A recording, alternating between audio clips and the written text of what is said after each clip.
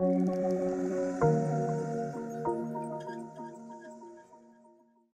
and welcome to the 2019 Tips and Tricks session for parts and features. So hopefully a lot of you will find some useful tips and tricks throughout this session. We're going to start straight away by looking at some elements within Sketch. So the first tip I want to highlight is when you click on a plane, we get a little flyout manager here that allows us to select commonly used items for what we've selected. So here I'm going to use it to start a brand new sketch. Now, as soon as we go into Sketch, one of the other elements I want to mention is the S key. So this shortcut key works and is context sensitive, can be customized whichever environment you're in. So if you're in part, you get feature customization, assembly customization, drawing, etc. And we're going to look at the Sketch element right now. So if we want to customize that, all we need to do is drag and drop a command directly onto that toolbar.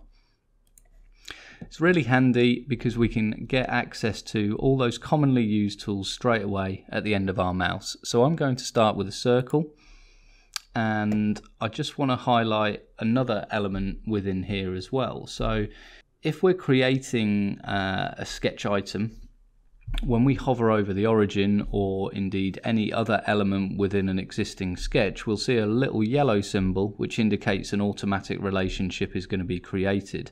Now that's fine for the majority of the time, but sometimes we actually don't want a relationship to be created. So if you hold down the control key, that stops automatic relations being created. Now for what we want to do, I do want that automatic relation, so I'm going to add that on like so. I'm going to use the S key again to grab hold of the dimension tool, and I'm going to dimension that circle at 27.5. So we'll place the dimension down and give it a value. Now we know that in the later versions of SOLIDWORKS the sketch scales to match the first dimension. You can see here that although I've got a diameter dimension, it's showing in the vertical orientation. If you do want to change that, just right click on it and say display as diameter, and that will change it for you.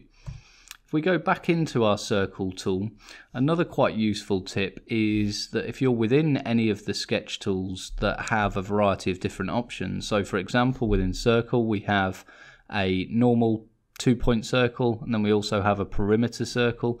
If we want to swap or toggle between those, you can just hit A on the keyboard and that will toggle you between the entity type that you've got selected. I'm going to create another circle there, and we'll make that construction and give it a dimension. If you click on elements within a sketch, a little flyout appears here, and we can grab hold of key things from this flyout. So I'd like that circle to be construction geometry. Some of you may notice that if you move, that disappears.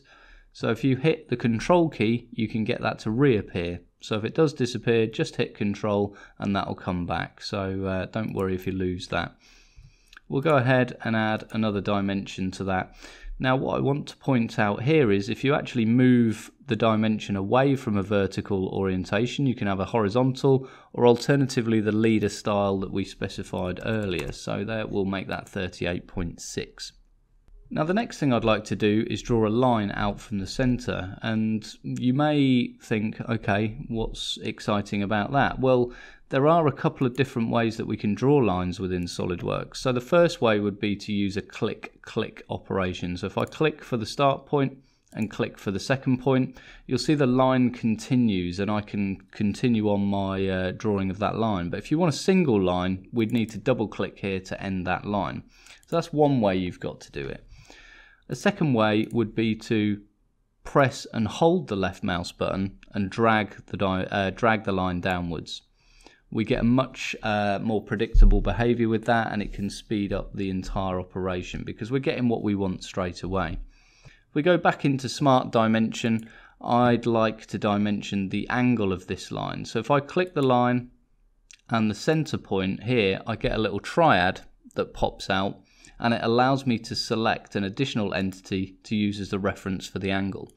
So again, that can speed up the creation of what we're doing, and it means I don't need an extra horizontal line to give myself an angular dimension. If I click on this line, instantly I'll get a point-to-point dimension. What I want to point out here is the symbol that appears at the end of my cursor. You'll see it's the symbol of a 1980s mouse by the look of it, with a right click button highlighted in blue. So the default functionality we get for dimensions is if we're very close to a line on a point to point, we'll get a point to point dimension. If we move out to the right, we get a vertical dimension, and if we move up to the top, we get a horizontal dimension. Now, I don't want to place my dimension right next to the line. I want to move it over here somewhere, but I'm not getting my point-to-point dimension. So what you can do is right-click at this point. It locks the focus of the dimension. I can place that elsewhere and then apply my dimension, and I've got it away from where I want it to be. So that can be quite helpful. We'll just use the circle tool again and automatic relations, and we'll add on another circle over here at 5.1. Holding down the control key allows you to drag and copy entities if you want to. And again here we're going to use a point, so a 3-point selection method to give us an angular dimension between those circles. Holding down control and selecting two entities allows us to make them equal or add any relationships between things. And we'll go ahead and we'll just place a final circle at the intersection point of these two lines. Now at the moment you can see I'm not getting an intersection relationship, I'm getting a coincident relationship showing.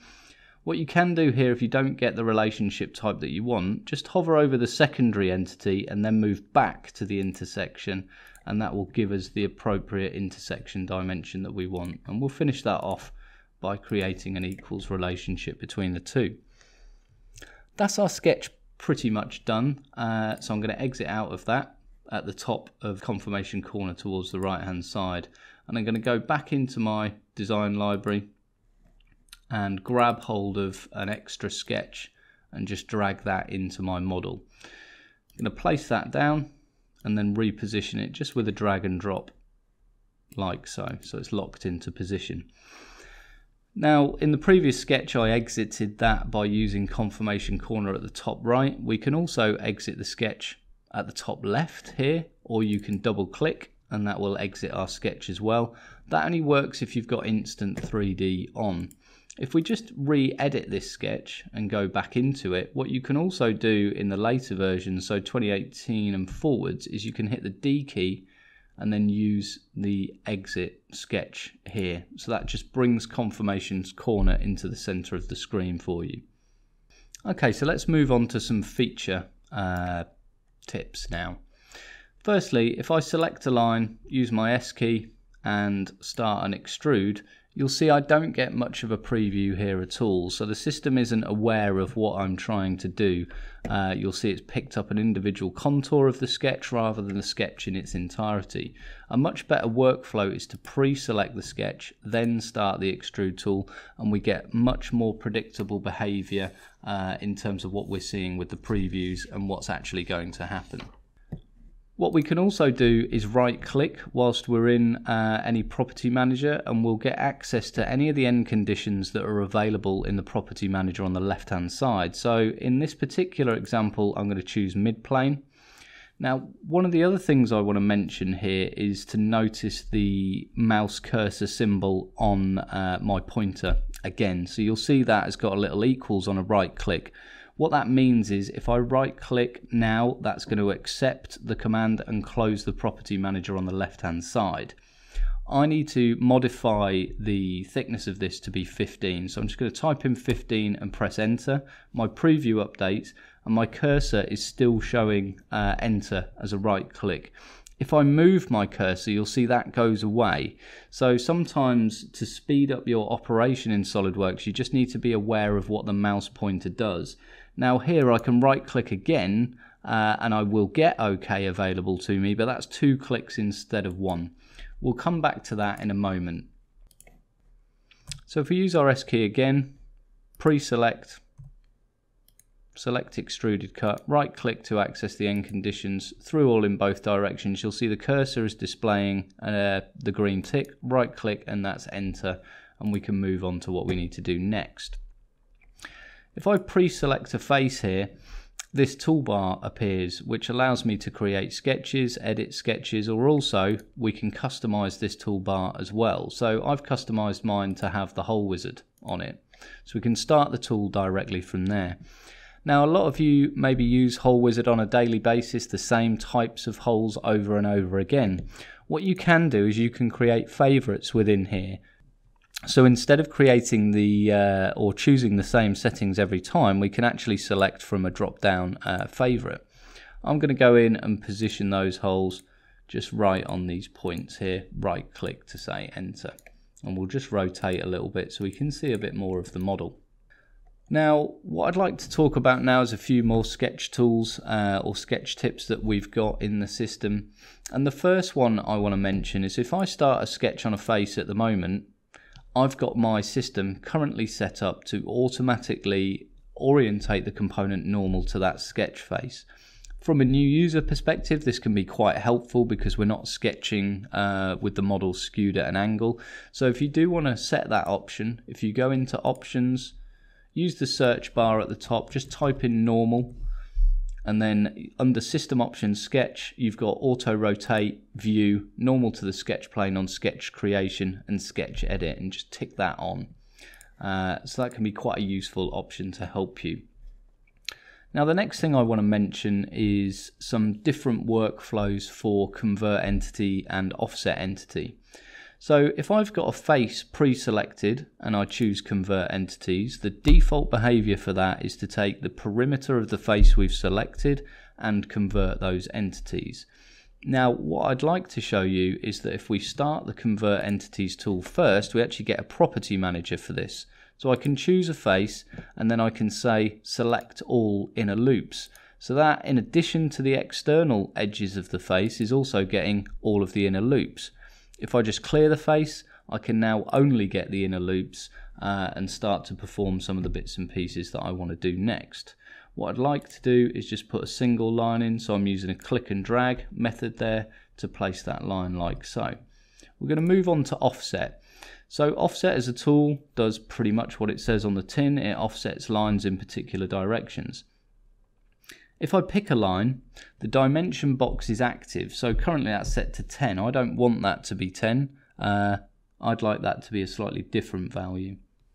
So I'm going to choose 1mm and press enter. My preview updates. If I want to change that to 2 or 3, we can just, key in those values at any point. If I right click, I can also get the options for a bidirectional offset.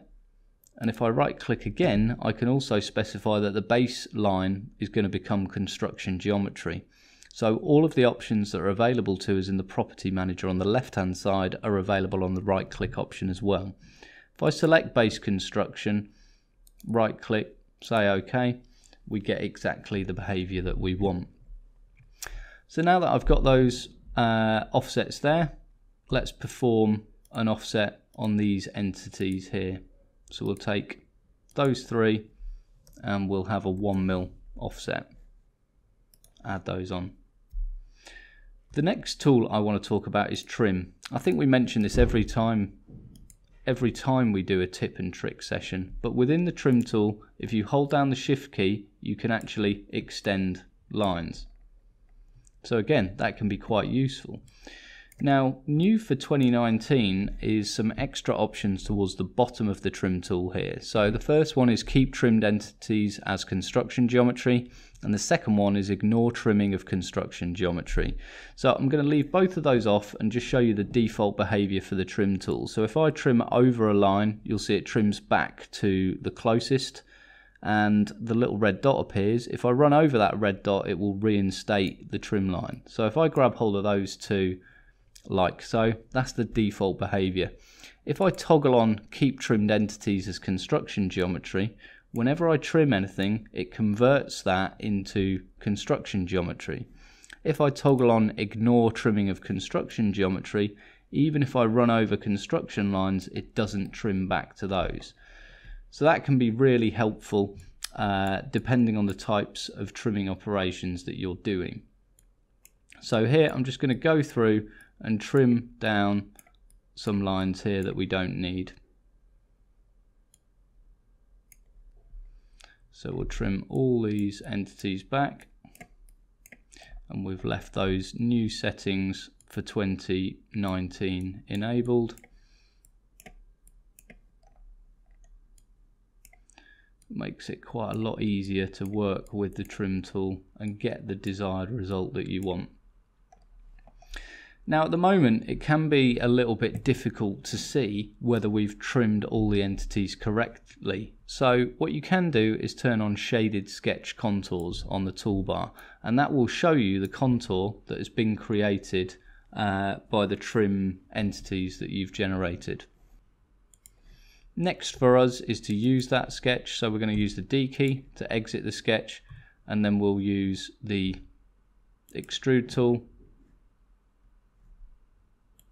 just to extrude that up by... The next tool I want to talk about is fillet. So if we select an edge here, we can get access to the fillet tool, and again the dimension box is active within fillet, so I can type in 2 mil straight away and it's going to change that value over.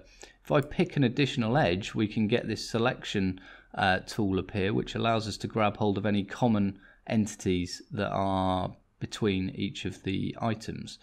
So here, if I go through some of the options, I can see if any of these are useful to me, and then select a multiple set of different edges. If I pick an additional edge within this, it can grab hold of any of the tangent edges that I might like to use, any additional settings that we want. We can remove edges from here if we want to as well. Next, what I'd like to do is create another sketch on this face. So I'm going to use my selection tool here, pick the face again, I'm in a sketch, I'm going to use convert entities to grab the extents of everything, and then we'll just put an extra line over the top here, and then I'm just going to use a center line between those 2 points, and let's make that perpendicular. I'm going to trim all of that up like so, and we'll create a dimension between the end line and that point. Just make that 22. Now I don't need any of the elements at the top of this sketch here at all. I can happily remove all those. If you right click under selection tools, the default behavior is for you to have a box select. That can be a bit tricky to get those entities. So if you look under here, we've also got access to lasso select, so we can use this very much like we can in Photoshop image editing software, just to draw around a bit easier and then just selectively delete all those items. We'll then add on an extrusion here at 5mm, and we get to this point. Now within the fillet tool there's also another way that we can use it. So if I start the fillet tool here and use a full round fillet, you'll see the first box is selected blue. So if I pick this face, you see the mouse cursor shows an enter button. If I press that, it automatically jumps me to the next box, and again the same is true if we go to the third box and then right click is enter. So it's always worth keeping an eye on what your mouse pointer is showing, because that can really speed up what you're doing in SOLIDWORKS. Finally, what I'd like to talk about is the breadcrumbs. So we mentioned this in some of the main sessions earlier. If I select a model face, you'll see the breadcrumbs appear in the upper left hand corner. Now breadcrumbs are on by default, but we'd like those at the end of our mouse. If you're using 2018 and previous, you can just hit the D key and those will appear at the end of your mouse. Alternatively, if you want them to appear at the end of your mouse all the time, if you go into the tools options, type in breadcrumbs, just click on the options here, you can select show breadcrumbs at mouse pointer, and then when I click on a face, the breadcrumbs appear right here. So if I wanted to edit that feature and make that 10mm, for example, I can do that directly from the breadcrumbs. Okay, Alex is going to take us through assembly tips in our next video, but if you want a summary of all the tips you've seen today, just watch till the end and there's a slide showing all of those for you. Thanks for watching.